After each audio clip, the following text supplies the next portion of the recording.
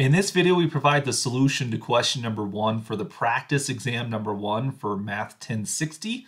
And we're asked to give the exact value of tangent of 30 degrees. Now notice on this exam, there are no calculators for this question, so we have to do this without our calculator.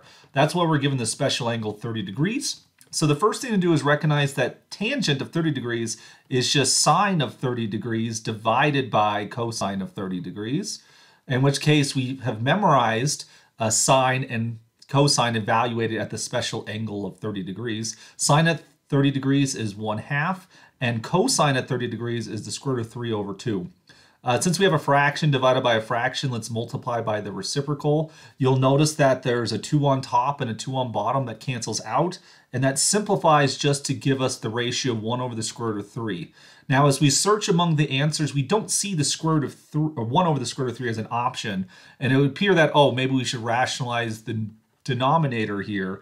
Upon doing so, we get the form square root of 3 over 3, in which case we see that the correct answer is then C.